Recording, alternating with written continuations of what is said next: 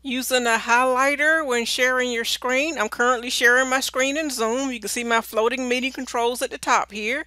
And note right now I have just a regular cursor on my screen. Let's go ahead and turn on record so we can see if this shows up in Zoom. I'm going to click record here. So now we're recording the lesson. And note that we have the regular cursor now. If I want to see the highlighted cursor or arrow, I need to turn on annotations. Note at the top here is right next to the pause share button. I'll click the annotate button. And now I will click spotlight. And I get the option of the arrow or a spotlight. Notice spotlight gives me that red dot. And arrow gives me the arrow. And notice I could point to things with the arrow. So in addition to recording, let's see how it looks on another computer. I'm going to go to a different computer. Let me go back to the highlight here.